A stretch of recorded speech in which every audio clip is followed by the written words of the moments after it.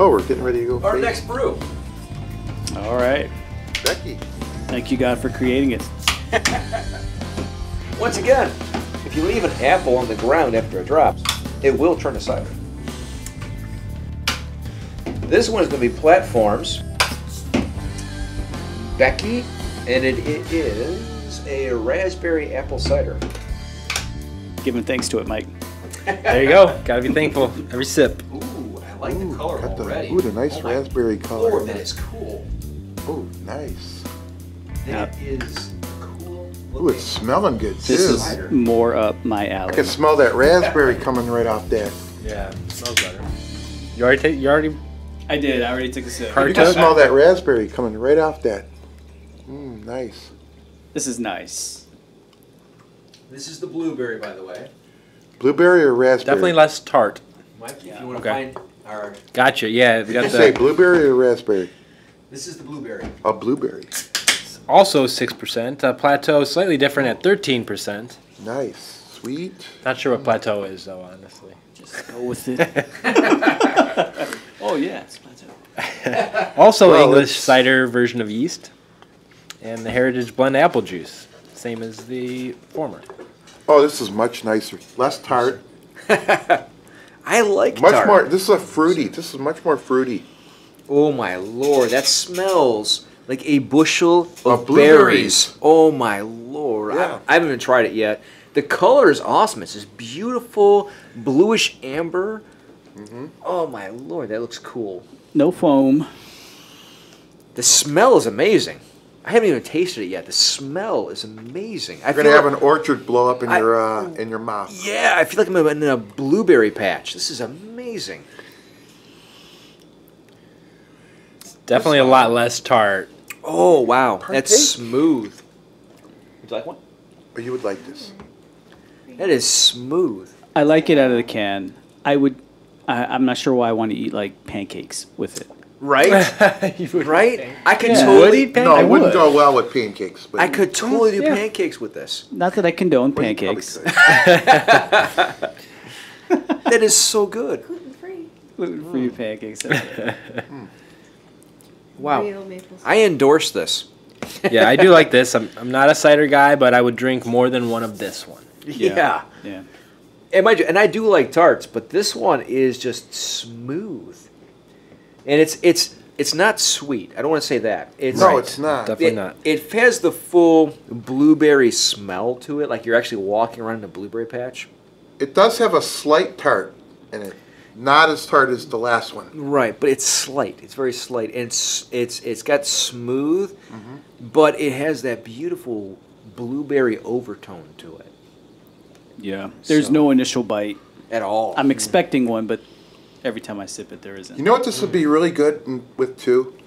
Is making like a, mixing this with like in a vinaigrette Oh, with a, with a nice harvest type salad, like with a sweet potato and, I can see that. Pancake kind of. What? well, kind of like more like root vegetables and things like that. Mm-hmm. So mixed in with that, mixed in as like a vinaigrette, that would be over the top That and sh- healthy and That good. is Chef Steve over And- there. Yeah, Chef Steve is thinking ahead It's here. coming out. Apparently, from the Science Channel, there are more than one forms of alcohol, but it's not on the periodic table, I've confirmed. And it's a carbon-based life form of C2H5OH. So a little bit of carbon, oxygen, hydrogen going there. I am so glad that you So cleared God that had a for little us. bit of help. Yes, yes. Yeah. Figured he All right, did. But So Dr. Mike has cleared this up for us. Now, I will say this. So I pulled an article from I don't know what it was again. It was from GCI. I'll link it. It's a really good article. But I'm going to pop up to the top, and we'll take it in segments because I partitioned it into segments because it covers a variety of topics within it.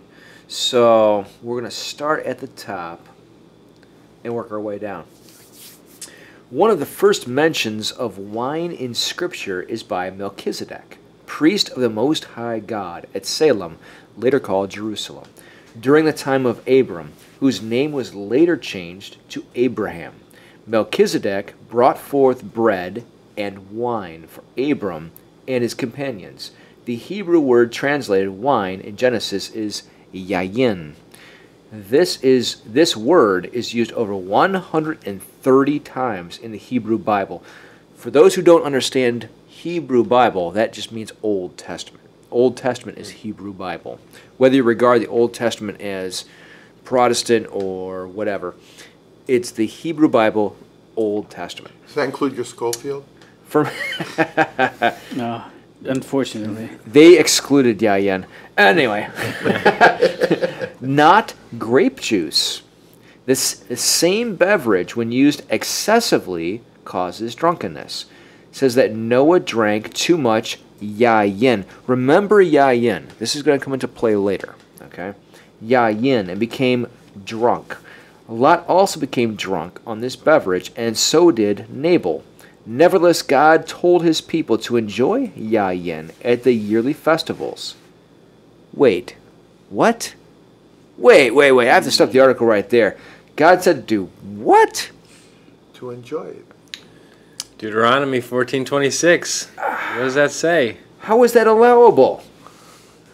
Well, the Old Testament's pretty scandalous. Well, they had refrigeration back then.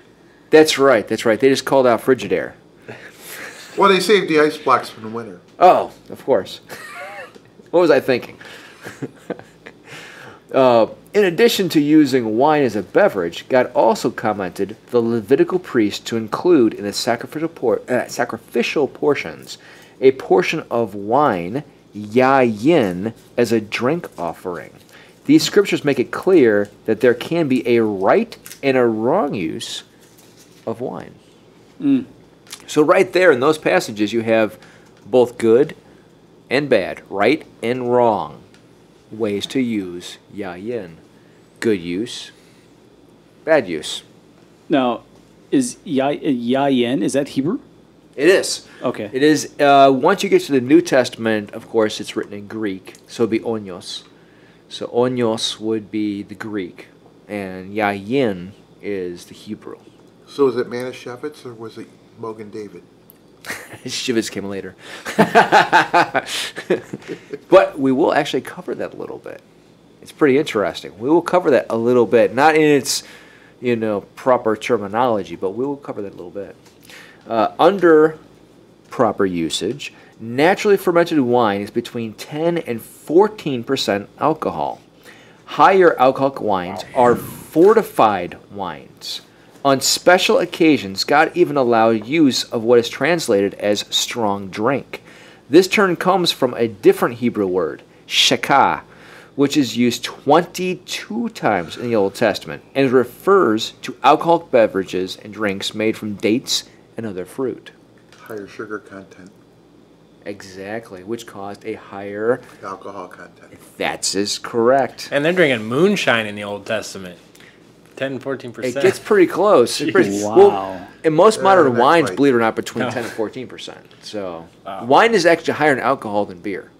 So so most of your wines are between 10 and 14%. Oh, yeah. Yeah. That was the Old Testament moonshine. It gets even better. We'll get to that. The high alcoholic drinks called hard liquor today, 40% to 50% alcohol or 80 to 100 proof, did not exist in biblical times. They are produced by distilling grain-based mash or material from other sources. They did not come into widespread use until the Middle Ages. The danger of these high alcoholic drinks is that unless one dilutes them, they easily lend themselves to abuse, drunkenness, and alcoholism. Liqueurs, flavored and sweetened distilled liquors, are somewhat different in what they are usually served in small amounts and sipped slowly. And that's true. Mm-hmm. I don't know, does anybody enjoy liqueurs? No. You savages. There are a few. You savages. Enjoy Well, what? Liqueurs. Chambord Oh, would be yeah. one. Okay. Yes. Thank you. And Yeah, creme de Chambord is menthe. one. There's creme de some. menthe. They're very sweet. There's They're really called basically dessert Dessert drinks. liquors, yes. They come in a very small glass. You just sip them. You don't guzzle them. Oh my Lord, Steve, you are civilized. No, that's true. Liquors and liqueurs are two completely different things. So liquors are usually used to make, like you say, mixed drinks or do shots. Well, you get your whiskeys, your bourbons, your there's a vodka, plethora, right? Plethora of stuff that is done through a distilled process of taking either potatoes or grain or something and making a mash. Based on whatever your source is, right? Yes. You know, whether it's grains or whether it's different mashes or whether so correct, so that's your liquors. Liqueurs are actually infused into different sweeteners or juices, or liqueurs are normally a little lower in alcohol content compared to liquors, but they are made to be enjoyed, sipped slowly, often either with a meal or a dessert. Well, they're very high intensity flavors. Oh yeah, they're very highly concentrated. So that's why a little gives you a lot of goes a long way. Right. You're talking about like Kahluas? Kahluas. Yeah, Kahlua's a good one. Yeah. Okay. Kahlua, even believe it or not, even like a Jägermeister. Yeah. So yeah, I do enjoy those, especially like in coffee. Oh man, like a Bailey's or a Ryan's is fantastic in coffee. Yeah. Right. So I don't condone it. I just enjoy it. Yeah. So your Kahluas are not quite as high in alcohol content. They're not. Yeah. But they're not meant to be very high in alcohol. They're meant to be enjoyed. Right. So they are a little different than your liquors. Nevertheless, it still gets you banned in some churches. It's neither here nor there. Poor John the Baptist. The Bible says that God gave wine to make men glad. Psalm 104:15. Why have some people turned this blessing of God into a curse? The answer is that many people do not follow God's instructions. Oh my Lord. They are calling Christians out in this article for being too restrictive. What's the source of this article? We will get to that. I'll actually post a link to this. It's actually from GCI. I think it's Grace Community International. So, but they give good biblical examples, which is why I like this article. They give good biblical examples. They did their research, and we'll be pulling from actual biblical encyclopedias later. So, number 4, I think.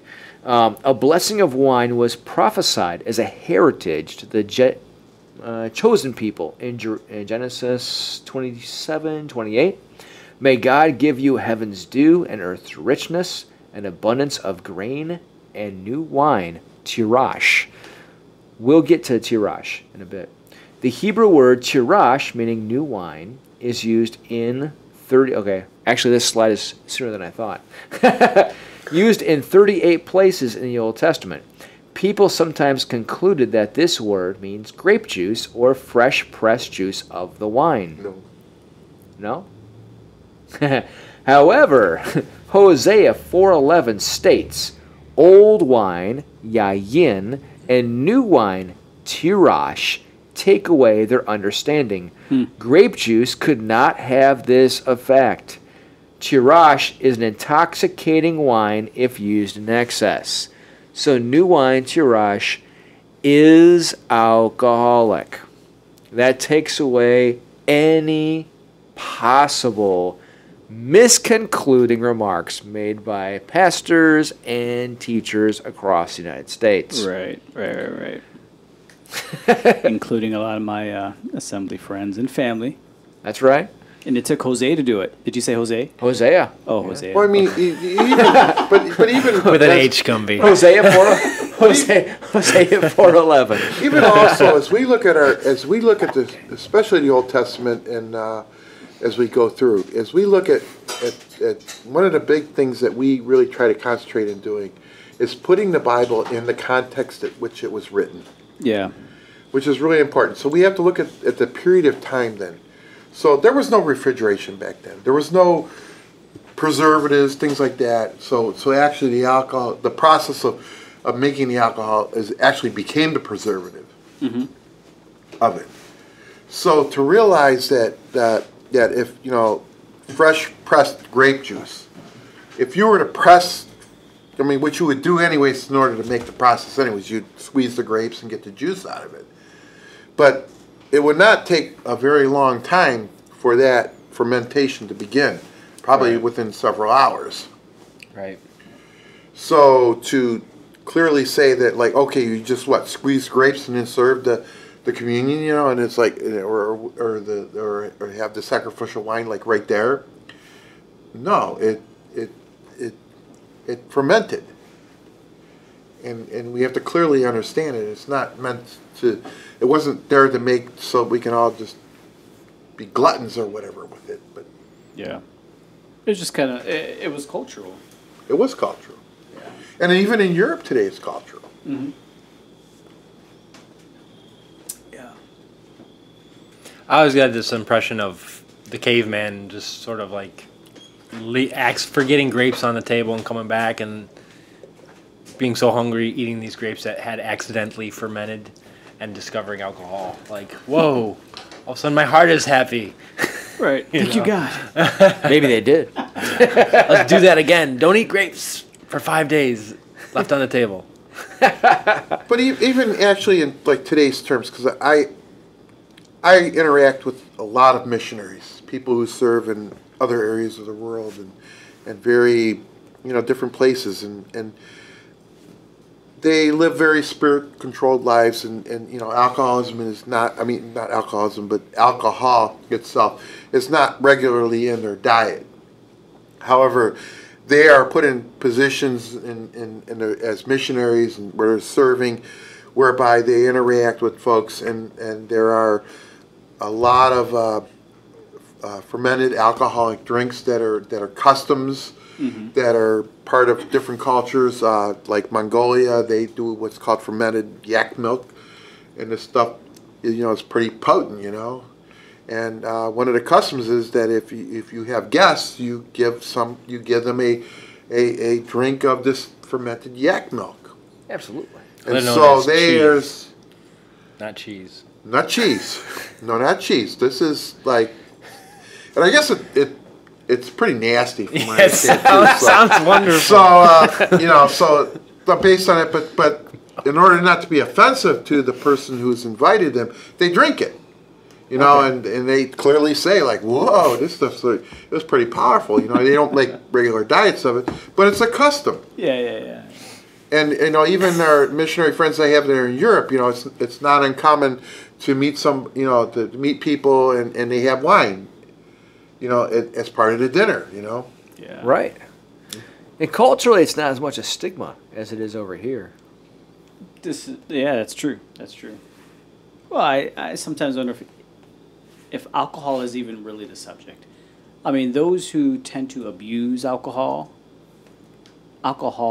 is just a symptom that they choose to correct something within themselves in the past. It could be medicine, it could be whatever. Yeah. Sometimes people with coffee, guilty. I love coffee. But yeah, I mean, to just focus on the fact that it's, Sometimes that we it's just need alcohol. that just to function. Coffee. I think Agreed. for those who abuse certain things like that, it's a symptom of something deeper going on within them spiritually that needs to be addressed. And when those things get addressed, you know, that they may desire, well, I don't want alcohol. Maybe I don't even like it now, or maybe they can have moderation now. Mm-hmm. You know, and operate with boundaries. I mean, I've been the extreme. I was an alcoholic. I'm not an alcoholic now. But I didn't know when to stop. I just drank until I was obliterated. Mm. Right. And, you know, and that's just abusive. And what I realized was that I didn't believe in myself. Mm. I believed a lie that, like, okay, if I could just pretend and be this, or allow this to take me to a different state, then all of a sudden become somebody who I'm not. And to realize that as I started yielding myself to God over many years, and to realize that who I am in Christ is what I'm really about. And also now, even as an older gentleman, I mean, I don't have a desire to go out and mask myself with alcohol or food or whatever it is, but I've come to a point to realize that who God has created me and made me in Himself is so deep and so important now, to realize that I'm like, even 10 years ago, I wouldn't be talking like I am talking now.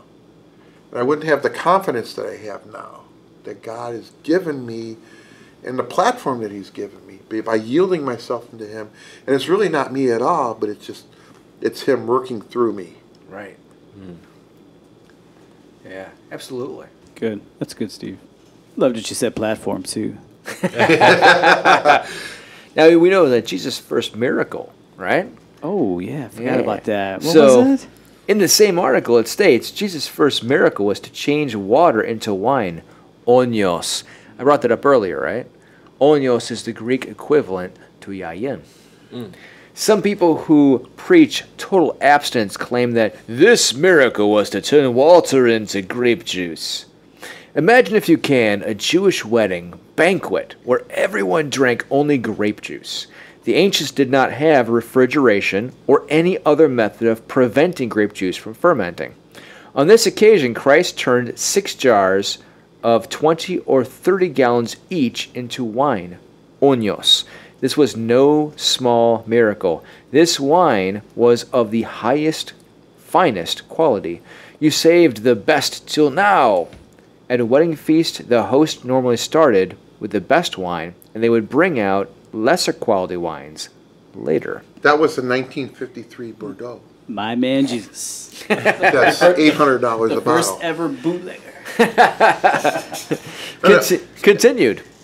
And so, can you imagine how quickly it happened? It wasn't like the grapes just fell down and waited a few days. This is Right. that. It was out of water. Didn't even They're use out. grapes. Right. So we don't know if it was white or red wine. Oh, touche. Probably I white hadn't as well. thought of that. Maybe it was a rosé. Best of both worlds. Yeah. I was leaning water is Shiraz. clear. A white Shiraz. wine. I do like a good Shiraz. Right? Jesus gave a parable involving the fermenting process of onios, Matthew 9:17. At that time, instead of having metal or glass bottles to enclose wine, the skins of animals were used. The fermentation of the wine could burst an old skin, but it would not break a new stretchable skin. Another proof that onios is fermented wine is the fact that the Apostle Paul said, "Do not get drunk on wine, onios." Paul did not mean to avoid getting drunk on grape juice. Paul instructed Timothy, stop drinking only water and use a little wine, onios, because of your stomach and your frequent illnesses. He said to use only a little wine, not a whole lot. The purpose of this wine was Timothy's frequent stomach ailments. Small amounts of wine can help stomach problems. And probably the water was not as healthy as the wine either, Right. because they didn't have purification and things like we have today, and Right. with water. And Yeah, that's a good that's true. point. And that's a good point. And that is brought up inside some of my slides coming up. It's during their time in their era, right? The early Roman Jewish era, they had to find a way to purify the water. Okay? Because you have how many numerous ailments across water between different worms and Well, viruses. you also have and to realize too that as fermentations. you have streams of water, Right. that when people habitate nearby them, they also put things in that water Yeah. because it becomes your sewage system. Well, yeah, and And so where you're getting the water from was very important, and where you did your things was very important too. So Agreed. So, which is true, but even the Romans in their, as we look back at history, their utmost creativity they had by doing those raised water aqueducts that they built. Genius. Which is genius, where they were using the melted snow caps from the mountains, from the Alps, and it was, as it melted, so it was very genius to do that. But that was like around Jesus' era. Right. You think the years and years before that never existed. Yeah, that's correct. I agree. It's interesting. Hey, look, my Onios at home, it works better than Lunesta to help me go to sleep. I'm just going to be honest. One glass of red wine, or sometimes white wines, depending on the alcohol. I fully agree on that because one glass. Okay, so as my wife knows, I'm an insomniac. Kendra? Indeed. That's my wife in the background. So I am quite the insomniac. I come to sleep 3 to 5 hours a night. My average is 3 to 5 hours a night. I find it hard to sleep more than that. Say what you want. It's been my life since I was at least 12 years old. I don't remember what it was before that. And so sleeping for me is often a problem. At least getting to sleep is often a problem. And I will often have a glass of wine to get me to sleep. And it does not take more than a glass of wine. Yeah, I agree. Once it's later in the end of the night, it just starts that process that gets me to bed. Yep. And I'm not drinking like 5 glasses of wine. It's usually a glass of wine, and it's enough to calm my I don't want to say nerves, because I'm not a nervous person, but I'm an active person, and so it's enough to stop me from moving around. And one glass will calm me down enough to where I can sit down and then start the process where I actually fall asleep. Yep. But it's not like we're condoning if there's a root problem why you can't sleep. Don't turn to wine. There could be a medical reason for this too. No, I'm just see your doctor. I'm highly ADHD, and so I don't like to sleep. I like to be up and moving and running around and researching and reading, and I enjoy that. I like that, and I feel like I'm missing out when I don't when I'm sleeping. So, Aaron, you would say your propensity of how you are is that you're kind of guys like squirrel. So you're always looking for things, and you're looking around at everything around you, and you're reacting to a lot of things. So you're very high strung. Don't ask me, it's my wife. Well, I mean, but the thing is to realize. I'm not saying it funny, but it is funny though. But to realize though that what also is you realize as you sit down, you're relaxing. Yes. You're enjoying something. You're sipping. You're not like taking the bottle and guzzling. No. You know, glass of wine. No. But what I'm saying, but you have a small glass. You're sipping, and you're coming to a point in your time of the day where you're relaxing. Well, like this week, for example, one bottle of Shiraz is getting me through the entire week, and like literally half a glass of wine is knocking me out. Yeah. I mean, it's not like like last night. I sat there and I maybe got through 5 sips, and it got me to the point where it just stopped me, and I sat down, and I was out. Like literally, I woke up at like 3 in the morning, and I moved myself to my bedroom. I was out, like 3 to 5 sips, and I was gone. That's good stuff, man. Well, it's not even that. Yeah, it's not even that strong. It's just the fact that it stopped me. It made me stop from going here and there and there and there and there and there and there. Research this, research that, research this. Oh, back to work emails. Oh, over here. It stopped me, put me in the moment. I sat down, and I just fell asleep. And it only took like 3 or probably 5 sips. Because I think I got through maybe half the glass. He woke up and the glass was spilled in his lap. No. I sat down. Not from them. But like I said, I don't think I go through more than max like maybe a glass a night. That's it. Yeah. And I don't usually make it through the whole glass. That is really fascinating. So I'm wondering if our motivations are different, because you have to take that glass of wine to get you to that point. Not necessarily. I take the glass of wine because I really enjoy sleeping. Man, sometimes I'm like, man, I cannot wait to get my butt to bed. See, I don't like sleep. And I just said "but" because I didn't want to say another word. But I can't wait for the rest to come. Right. And you're thinking like I could get so much done. Yes. In that 6 to 7 hours. Yes. I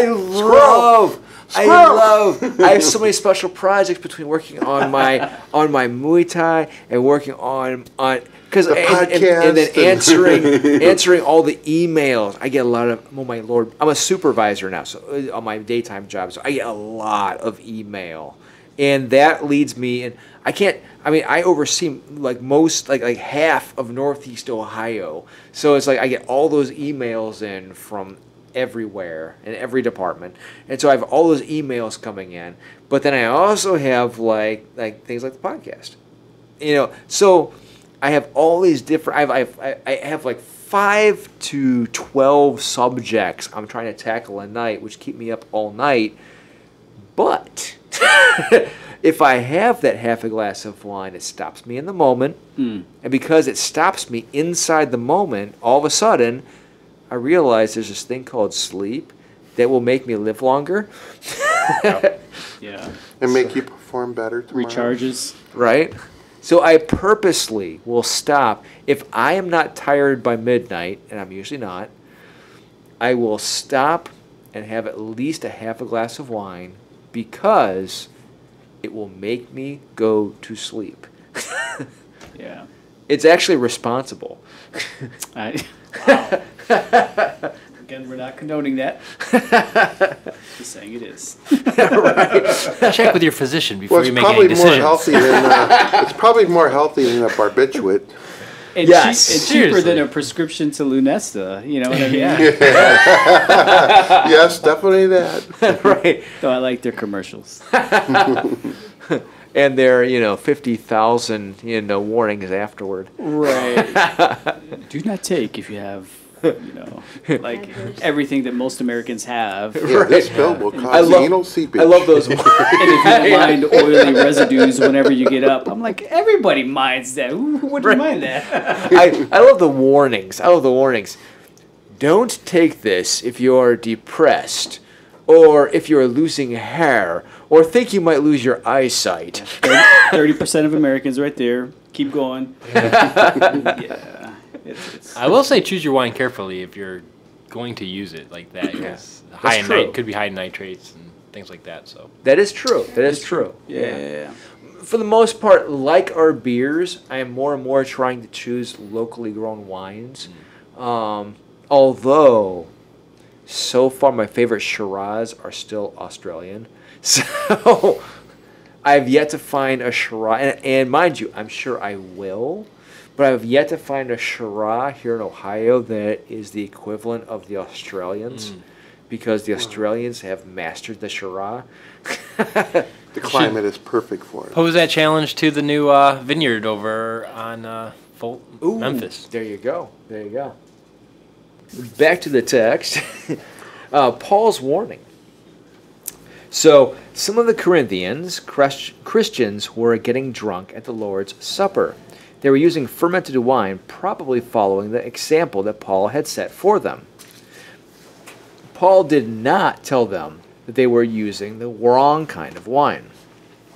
He simply told them to eat and drink at home and to participate in the Lord's Supper in a respectful way. Paul says that it is not good to drink wine or eat meat if it offends a weak brother. He is referring to fermented wine. Grape juice wouldn't offend anyone. The implication is that there's nothing wrong with the wine in itself, only if it offends a weaker brother. Now, mind you, go back to that text. It is not just saying wine. What else did it say? Meat. Yeah. Meat. That's true. Because even in that time, there were these things that are called vegetarians. So if that offends someone too. All right, but dealing with just a wine part. Okay. So when you say a weaker brother, Right. this beer I'm drinking is 6%. Correct. Let's say you can only handle 4%. So do I only drink 4%? Is that what you mean by weaker? Or do we mean like, oh wait, no beer at all? Well, Gumby, when you're doing a squat, can you lift 600 pounds? Exactly. I mean, that's exactly my point. I mean, I don't know how we exactly translate that. So I think probably let's kind of put it in context of the scriptures that we're saying right here. So what happened was they served the fermented wine as the offering as part of communion as we know it today. Correct. So they had it in some form of vessel that it was distributed in, either a cup or something. So what maybe they were doing is they were filling the thing like full and just guzzling it. Correct. You know, and then becoming intoxicated from it. You know, Yes. to a form where you're losing control and it turned into, you know, just to lasciviousness and things like that, craziness. And so really, taken under that context, it's really not with the respect and honor to the Lord, but whereas so like we use a little small cup in our communion. You know, of course we use grape juice, obviously, but even in the Catholic Church and the Lutherans, which actually do use wine, it's not a large vessel. It's a very small cup. It's taste. It just barely wets your whistle. Don't abuse that grape juice, Steve. Yes, I understand. But what happens is that it's out of remembrance and out of worship to what God did for us. Yeah. And then when we get to that point where we just drink it to the point where we just lose control, and all of a sudden it becomes something that it's not. Right. And I think that's what Paul is probably speaking about here. Well, To realize even like the meat, so all of a sudden it turned into a big party, basically, was what it turned into. Well, I guess what I'm asking, it seems like they had some conception of some things that were stronger in drink, Correct. quote unquote, than others. Correct. So that's why I was asking that. It's like, oh, you know what? That might be a little bit too much for you there, big guy. Why don't you try some of this? Right. You know what I mean? And you'll still get some alcohol, but maybe I'm reading way too much into it. I think you are. I thought you were being silly, but I actually think you're right. So if we should probably say, because in American society we would say, I can handle 6 shots without even feeling anything and be braggadocious about it. Yeah, I couldn't drive home. And I feel like, you know, what you're saying, whether you're serious or not, seriously, we should scale it back to the weakest link, you know. But I think what they meant, in my opinion, would be alcoholism was prevalent and existed, you know, then too. So I didn't mean it like that, Mike. I didn't mean it like that. Well, did they, Aaron? Did they have? I mean, it seems like they had some real awareness of some things that were stronger in content than others. Well, let's go into ancient Israel and wine making. People drank copious amounts of wine because it was safer than water. Wine was also used as a disinfectant for wounds, as a dyeing agent, as an aid for digestion, and for religious ritual. The people knew something about winemaking in those days. The wine press was usually close to the vineyard because there was less wastage of a greater opportunity to maintain control of the winemaking process. The whole family would be involved with the harvest. Grapes would be carried in baskets and laid on the floor of the wine press. And the men usually did pressing. This was done by treading on the grapes with bare feet. There was enough pressure to extract the juice, but not enough to crush the grape pipes and release unpleasant bitterness. To avoid slipping, the treaders would hold onto ropes attached to the roof. So you could see the winemaking process was much like we thought about like inside Lucy. ancient Greece. So really, it was. That's how it was. Now, I'm going to continue just for a second here because this is really interesting. The Talmud describes 60 types. Hold on, Gumby. I'm not throwing any punches. The Talmud describes 60 types of wines. Some wines were diluted with water. Others would invariably have flavored added to improve the taste and act as a preservative. Salt, seawater, herbs, and spices such as cinnamon were added. Raisins or dates, honey, were used as sweeteners. These flavored wines were forerunners of the punches of vermouth of today. Smoked wine was cooked wine. They were the forerunners of Merfusal wine, though it was done to concentrate the wine into a syrup rather than for kashrut reasons. Even those days they knew about drying grapes on mats to concentrate the sweetness. This is similar to the Vino Santo produced today in Italy, or the similarly named Vinsanto produced in Greece. Or the ice wines that you get here in So, Lake Erie. yeah, so what do you think of that? Kashrut reasons meaning kosher. Yes, exactly. So, Manischewitz. obviously, David. in Israel, we do have kosher wines. And so some of this did parlay into that. Yeah, and which even to this day they don't let, they wouldn't let us Gentiles into the room into making it. No. Because, you can't have your Gentile feet on Even those if my name grapes. was Jose. I won't let that go. Sorry. That was really great. Now, harvest time in Israel, the grapes began to ripen in August. Now, this is going to be key right here. I'm going to key in on this for a second here. Hold on one second. The grapes began to ripen in August, but the gathering in for making wine and molasses, dibs, and the storing of the dried figs and raisins is at the end of September. Between the barley harvest in April and the wheat harvest, only a few showers fall, which are welcome because they increase the yield of wheat. In Syria, the Christians still celebrate Il-Rub, Feast of the Lord, at which time the owners of the vineyards bring their first bunches of grapes to the church. The children of Israel were enjoined to the reap no harvest for which they had not labored. So, God save Syria. once again, you have the great Syrian Christians Yes, sir. illustrating for us the fact that harvest time is when? In September. So if harvest time is in September, how throughout the rest of the year were they drinking quote-unquote grape juice, which churches like, the Assemblies or the Church of God would have us believe they were drinking? Well, because they had Welch's. Because if you go back and you look at when Jesus was drinking wine, it was not in September, which means Jesus was actually drinking wine. Mm-hmm. So if you actually coincide harvest time with the times that wine was being drunk, it was actual fermented wine. This is That's And huge, probably 'cause the that's always their previous- biggest argument. right. And the previous year's harvest. And as you'll see in the coming slides, harvest time was only a 3-day process for wine. 3-day process. So if you look at this, going into the next one, we're going to go into mixed wine. And this is actually so as some people know, I do like the New English translation.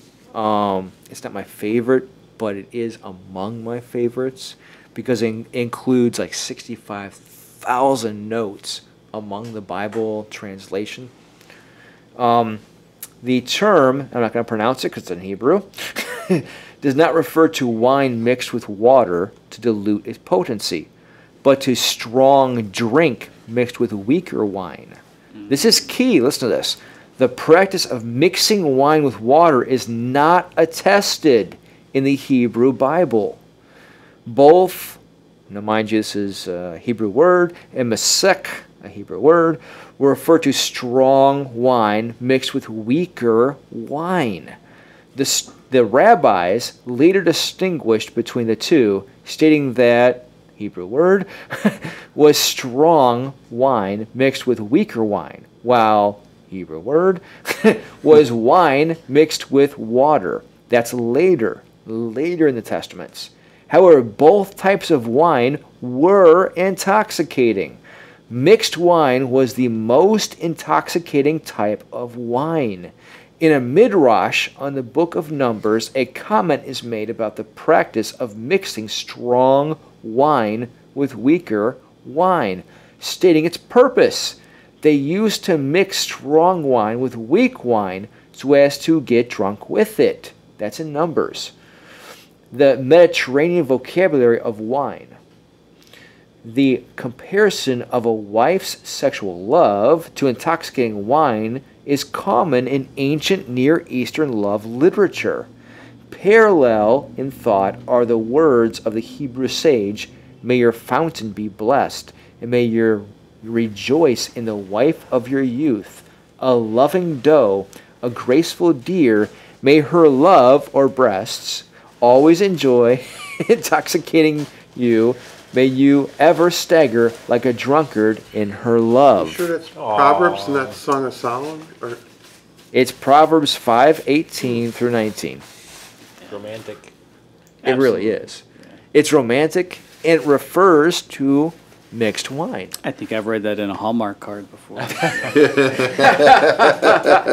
I mean, well, so you answered my question. I mean, there definitely was awareness as to control that process, as to what was stronger and which wasn't. Exactly. So you had wine, and wine could be brewed strong or weak, but mixed wine was often strong wine because it was mixed with weaker wines, which makes it like an intermediary wine. I guess kind of like a rosé, right, or a Shiraz. yeah. And again, moderation was still essential for both because Yes. the end result could still be, you could still be drunk. I mean, that goes back to like your Psalms 31, right? It doesn't say that it's wrong, but it says that the strong drink may be wrong for a king because he is executing commands, rules, and laws. And he needs to have a clearer mind. Right. So, ample evidence is available to demonstrate that wine, though always fermented, was usually mixed with water in the classical and Hellenistic world. Now, for those not aware, the Hellenistic world is the Greek world. So now you're talking about, say, Babylonia, and then going into the Roman world. Okay? So the wine was stored in large jugs called amphorae, from which the wine was poured through a strainer into a large mixing bowl called a crater. In the crater, the wine was mixed with water. Then the drinking bowls or cups were filled. The amount of wine per volume varied. The mixture that represented the greatest amount of water to wine was 20-1. Now that was the greatest, okay? That was not standard. So the greatest variance of that was a 20-1. That was if you absolutely had to work all day long and you didn't want to be intoxicated. It was a 20-1 ratio. Apparently, now mind you, once again, it harkens back to nobody drank pure water. Why? Because there's this stuff called bacteria. Yeah. Okay. Yeah. So Amoebas and right. So to purify the water, you had to intoxicate it. Yeah. You had to use actual alcohol inside the water. Yeah, I mean, you think back, they didn't have clear containers, so you would never know what's inside your vessels. Right. And darkness and warmth, which exists in that terrain, you know, would definitely promote lots of bacterial growth. Right. So once again, you had to add alcohol to the wine, or to the water rather, just to clean it. So, coming back in, because the wine was so strong, and that's from Homer's Odyssey. In the waters Mediterranean world, the term wine referred to the mixture of wine and water. If one desired to mention wine without water, it was necessary to add the word unmixed. For the Greeks, to drink wine unmixed was regarded as barbaric. The evidence, however, seems to indicate that in the Old Testament, wine was used without being mixed with water. The terminology of mixing water and wine is strikingly unattested. Wine diluted with water was symbolic of spiritual adulteration. Whoa. So, literally, if you were drinking water with your wine, it was symbolic of adultery. What? Yeah. That is attested throughout the Old Testament. Wow. And it's reflected inside Isaiah 1:22.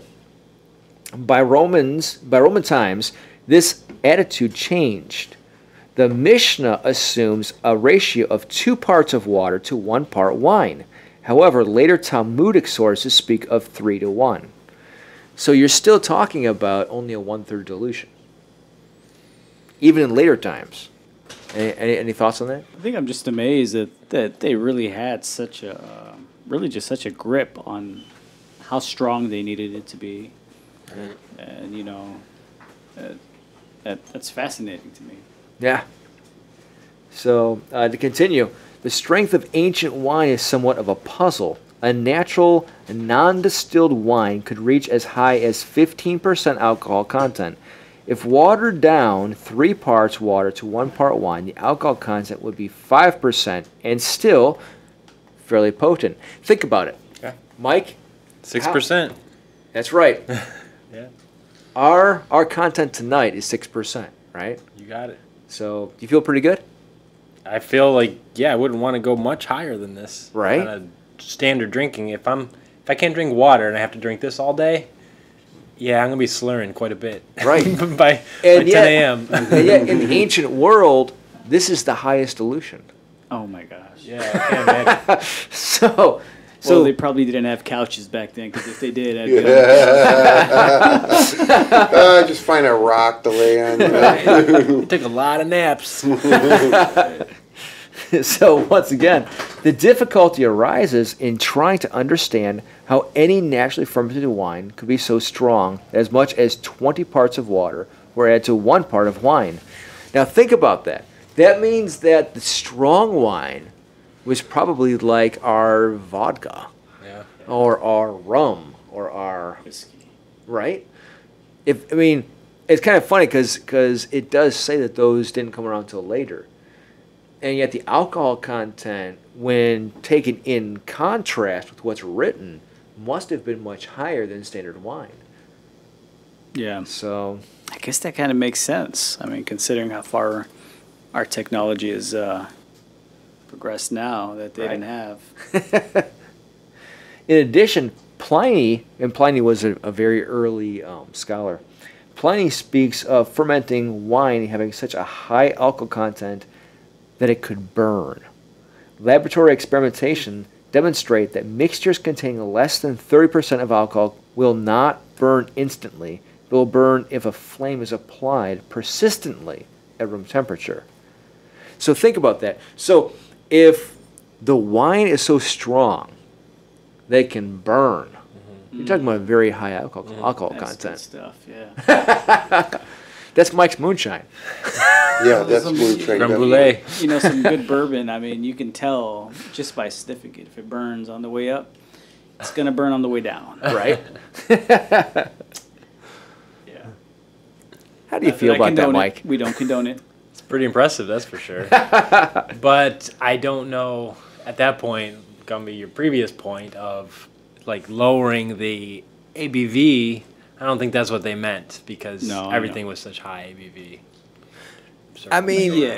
Some of it was. So once again, it depends on the age of the wine, because that's not what Paul meant. Right. Yeah. If you go back to but there was awareness to them. Yes. It's pretty impressive that they knew. That's what I was. Yeah, mix 20 to 1. Jeez. Drives me crazy to do that in my snowblower. I gotta do this. Yeah. Well, because like Aaron's saying, is that when you mix the oil with the gas? You're not really strong enough to handle this yet. But since we can't drink straight water because we'll die, right? You have to have this much. Yeah, this alcohol ratio. So it's impressive. So think about it. How often did they have to experiment to get to that? Were they dropping worms inside there to see how fast they died? How fast they got drunk? Wait. We need more worms. We need more worms. So drop this one in. No. It took way too long for him to die. Took him 5 seconds to start stumbling. So you dip them in and pull them out, see how they just crawl. Right. So how did they come up with that ratio? It's kind of fascinating if you think about it, because they didn't have microscopes and they didn't have all of our modern medicine. And Makes you wonder. Ivan, come here. Drink this. Why did Aaron do a Russian accent and you pick a Russian name? I don't know what you're talking about. Was the New Testament written up there? Everybody knew that. Spanish one. You can call me Jose.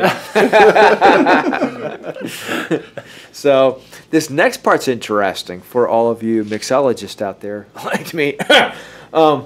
Wine was mixed not only with water, but with other ingredients, similar to mixed drinks today. An example of this is seen in the Homeric, that's Homer, the author, if you go back to like the Odyssey and the Iliad, hymn to Demeter, where the goddess rejects straight wine and desires the drink mixed with meal, water, and a soft mint. Often strong wine was mixed into weak wine, resulting in a stronger drink. This is what meant by mixture in the Bible. Psalm 75:8, Isaiah 5:22, Liqueur. Revelation 18:6, and 19:13 through 15. At times, the refreshed wine, high in sugar content, was evaporated, and this concentrate was mixed with wine to obtain a higher alcohol content. A liqueur. So it's interesting that what we had back then, we have now. So like, were they making like Bahama Mamas and stuff back then? Probably. But they keep saying how they mix the stronger wine with the weaker wine to make it stronger, but at that point, the stronger wine must have been just too strong to drink in the first place because you had to bring it down a little bit. Yeah, I mean, your stronger wine was probably strong wine. I mean, how else can you explain Moonshine. mixing it 20 to 1, right? Yeah. So, I mean, think about it. If you took standard wine, and your standard wine's below 14%, let's say your standard wine is like 10%. If you put that 20 to 1, it's nothing. I mean, you're likely not even to taste the wine itself at that time, right? So, I mean, in order for you to actually get the flavor of the wine or to kill anything inside the water, you have to have at least probably a 40 proof, right? With all this new information, that really makes the first miracle. It really makes you rethink it in a different kind of way. Yeah. If it was just water, nasty water, Right. fluoridated water. No, But they weren't fluoridating the water back then. we do now. They just went and dipped it in a river, But it really makes you, think about that. Like, wow. I mean, like, Yeah, they knew their wine. They knew the ABVs, so they said you saved the best for last. that was so part of Jesus' culture. You're right. Yeah, I mean, Yeah. I mean, it's safe to say The at this maker of the point feast was holding that back on us. it's safe to say at this point that every iteration of the word wine, Greek or Hebrew, did refer to fermented wine. But what did to expand what Gumby was saying, and you may have meant this, is every inference of water actually wine-laced water? Yes, because if you go back to what I just read, that is actually out of the Baker Encyclopedia of the Bible. Those links will be posted. And out of Baker's Encyclopedia of the Water, it specifically states that any mention of water inside the Old Testament or New Testament must state that it is unmixed. Gotcha. wait, what? So what does that do for the first miracle? It was already. That means that it was alcoholic wine. So is it more like, man, what are you guys doing with this? This isn't wine. You need to mix this right. Is that how the miracle went? In my mind, I'm thinking he had some Aquafina bottles, and they're like, yeah, this is just water. So wait, you're showing Right. partiality. You prefer Aquafina to Decina? Well, whatever. Pick your poison. I'm with you. I'm thinking you I put like a Deer pitcher of Park water myself, out on but- every Distillata's mine. table, Distillata? but it's not actually water. Okay. Yeah. I like Deer Park. Deer Park's really good water. So what you're saying is it was already some type. It could have been already some type of wine. The equivalent of chlorinated water. But using water. No, wait. Except with lime. Chlorinated water. Now we're bringing a completely new element to this. Are we? No, I mean, they basically substitute chlorine with wine, it sounds like. Yeah. Do you know you can only smell chlorination after you've peed in it? Oh. I didn't know that. I'll have to show you later. I think we're digressing a little bit here, guys. It's really interesting. It's very, very interesting. It's actually called trichloride at that point. We are It's now really interesting. rated R. We have jumped over Okay, so the back edge. to this. Yeah, I guess what I'm asking is, like, was the water, quote unquote, already some type of wine? Yes. So to clear this up, Wow. according to Baker Buckle up, Encyclopedia, evangelicals. Did you hear that? according to Baker Encyclopedia of the Bible, unless it specifically states unmixed, it includes an element of fermented wine. But probably not enough to get you drunk. I mean, in our state today, it would be like a like a Bud Light. A 3-2 beer. So, yeah, all right, so that makes me ask this. Why wouldn't they just state Jesus turned the bad wine into really good wine? Ooh, well put, well put. Well, now mind you, okay, Does that so lessen the miracle? now, I now guess that's where I'm going. this actually takes us into a whole new topic, because the water he used was not supposed to be used for the actual marriage, wedding. Okay, the ceremony. It was not supposed to be used for the wedding. So the water he used was actually supposed to be used for a ceremony which involved the red heifer, which was supposed to go into a whole different ceremony. So we can cover that in a different topic, because this is actually pretty extensive. So that was actually ceremonial water that was being used. And a ceremonial water, believe it or not, had the ashes of a red heifer sprinkled inside of it.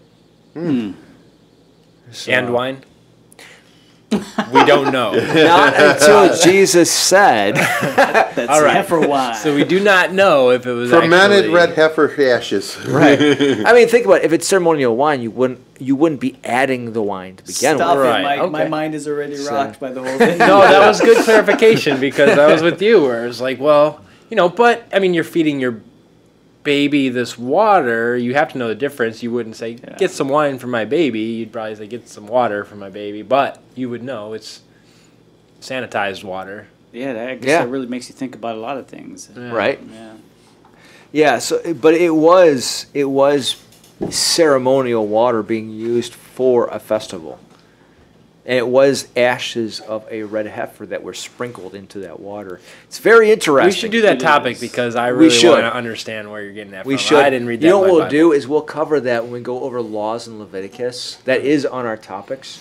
So we'll go over laws of Leviticus, and red heifer, the ashes of the red heifer are actually brought up in that. So no one asks for a pitcher of water at a wedding in Jerusalem back then. Only if you really want diarrhea. But pretty interesting. I'm going to finish it off right here with this paragraph right here. The strong drink of the Old Testament seems to be closely related to Mesopotamian date wine. This date wine, high in sugar content, must have also been high in alcohol content. One Hebrew word is consistently used as strong drink. These links we posted.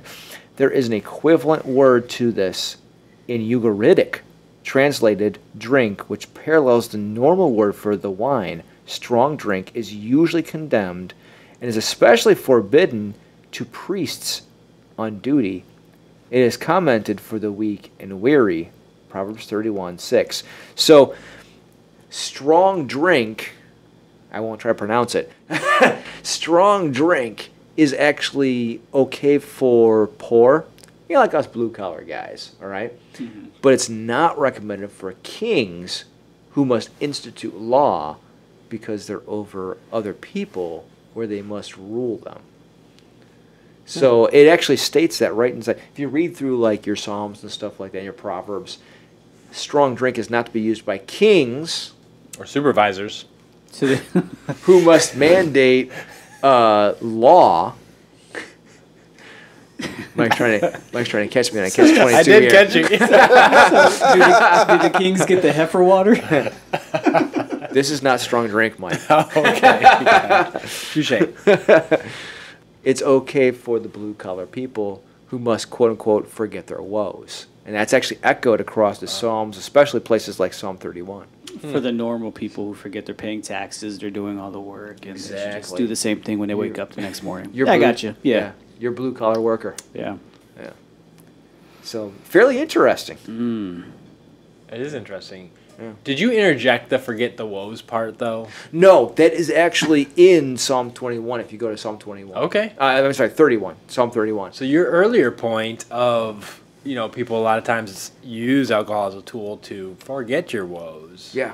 is necessarily, it's kind of a biblical philosophy, Yeah.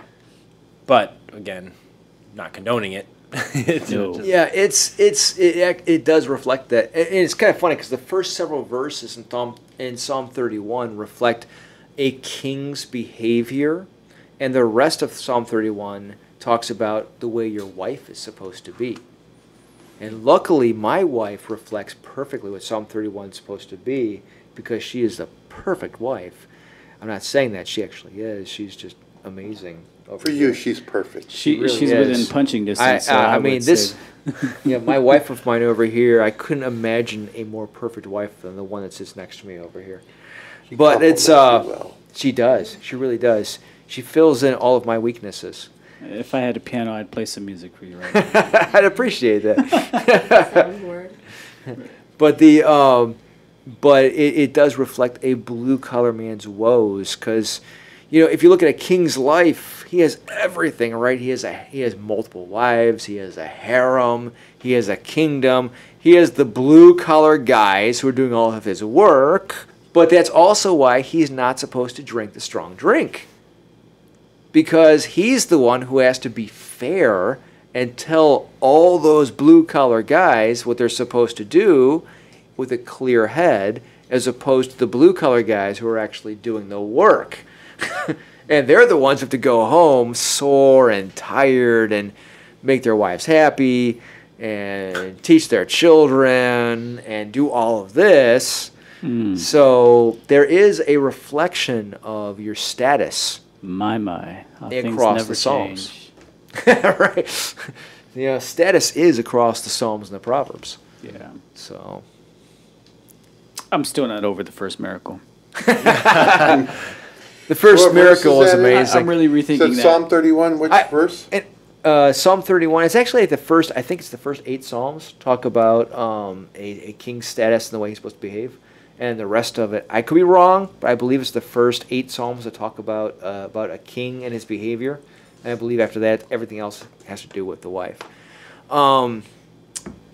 But, echoing back, all right, I've been told I shouldn't say but.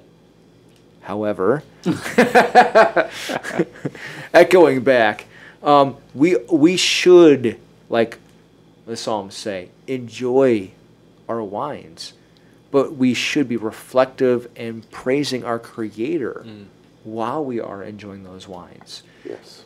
We should have accurate behavior to what we believe. We should be taking, okay, kind of like the Eastern Orthodox do. Okay, if you look at the Eastern Orthodox, they drink their wines and their beers while praising the Creator. It's not separate. It's not something you do on weekends and then you go to church. It's actually part of the celebration. Yeah. You celebrate your Creator. You celebrate your family. You celebrate the body of Christ. It's all inclusive. And that's the way it's supposed to be. It shouldn't be separate. Your life is supposed to be reflected as the body of Christ. Your life is supposed to be reflected with your neighbors and your Creator and all of creation. All of it should be inclusive. None of it should be separated. So that's the way that I believe it should be. Yeah. I agree. Any objections?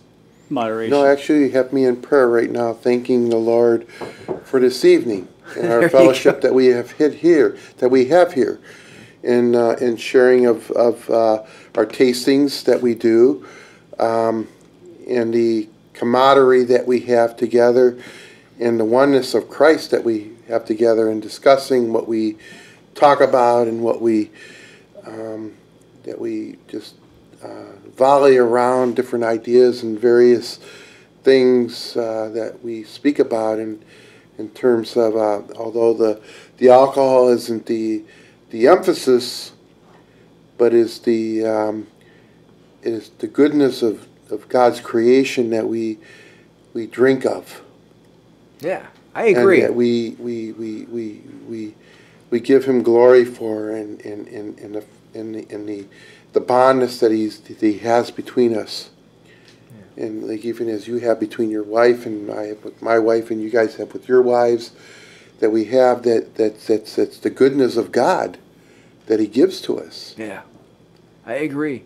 So once again, we're not condemning Western evangelicals like your Church of God and your Assemblies and your Baptists and we're not condemning them, but we are saying that they do need to actually learn Scripture in context. And yes, I am actually going on a limb, and I will say that. I will say that for every Attaboy, person Aaron. thinking it. Because You're saying what a lot of guys are thinking. yes. Yeah. Because let's face But it, I'm okay with you saying it. a lot of your assemblies and your Pentecostals and your charismatics, they're doing it in secret. They're having a beer in secret. They're having a wine in secret. Why? It's wrong. When God Himself has created the process to make this happen. In fact, without us ever stepping in, it happens in nature. We shouldn't be prohibiting it.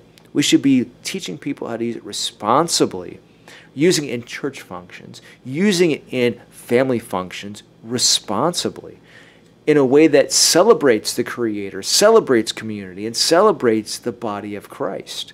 So I will step in here in opposition to what a lot of the Western branches teach and say that we do need to do things responsibly and in everything in moderation. That's a good point. Yeah. Yeah. I agree. I think it backfires. Even if you look at like prohibition, once, even if government tries to step in and they try to regulate it, it just backfires. Great point. Every time. Great no matter point. Whatever the substance is, it seems to backfire. It becomes more and more of a problem. It goes back to children. If you tell your children just walk around and say, "Don't do that," well, they're going to secretly walk around behind your back and try to do it. If you teach them the right way to do it, then they become more responsible with it. Exactly. Right. It's not so mystic anymore. Right. Yeah. I think on this topic, there's probably a good amount of listeners that want to interject a thought or would like to participate, and we have avenues for that on Bible-pt2.com and Facebook, so definitely we'd love to hear some opinions. Absolutely, yeah. Yeah. Except from assemblies. No, you're allowed to. So Bring them on. we would love to hear your comments as well. We accept feedback from any denomination. We All may not feedback listen is to it, welcome. but Good we bad. will accept it. So, we will end the segment there. So if you want to reach out to us, don't forget to reach us on Bible-pt2.com, on Facebook, on Twitter.